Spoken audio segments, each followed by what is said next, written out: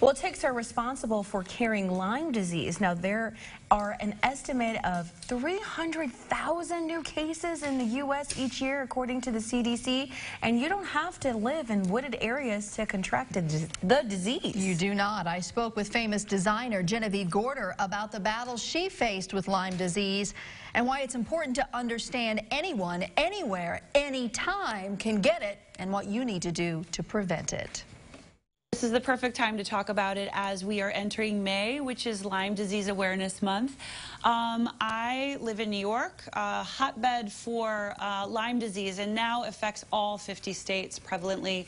I contracted Lyme disease about 9 years ago, and I didn't find a bullseye, I didn't find a tick, and less than 50% do. So keep that in mind. You don't have to see a tick to know you have Lyme disease.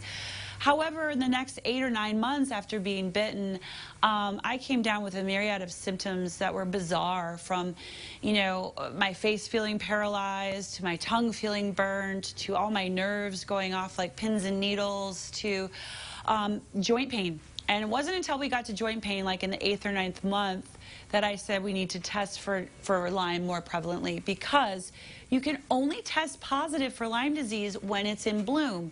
Imagine it like a little flower in your body, a terrible flower, and when it's in bloom every 4 to 6 weeks, that's the only time you'll get a positive response on a test for Lyme disease. Tuesday could be negative, Wednesday could be positive. Wow. So be a vigilante. Yeah, and when you think about it, we talk about ticks, and I think people they think, oh, I live in the city, or I don't go out in the woods, I'm not going to be, exposed to that. How do people, keep ticks out of their lives, basically? Well, first of all, that's a totally false way to think, as I live in Manhattan and I have Lyme disease, and I got it in New York. Ticks are tiny, and they can live on any blade of grass or any leaf in any city, anywhere. Yes, if you're walking through tall grass, it is a little bit more prevalent for sure. A good way to start protecting yourself is why I'm here today. I'm partnered with Terminix to really bring awareness to their new Tick Defend system. Over 75% of all Lyme disease cases are contracted in and around someone's house. So that yard area is where you spend the majority of your outdoor time. It's not when you're walking through the forest or on that 5-mile hike. You may do that once in a while. The majority of time is in your yard.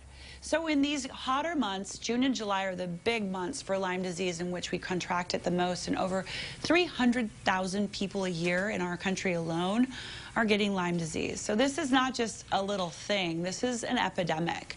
And this is a first barrier to do, much like we've been doing with mosquitoes for decades. You get sprayed once, or if you live in a very tick-heavy area, you can get sprayed monthly.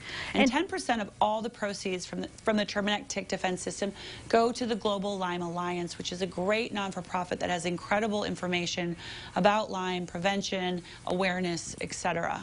Yeah, that's what I want to make sure we get in, is that during this month, people can get themselves protected and give to a cause that is also very worthwhile. So where can our viewers go if they want to learn more about this?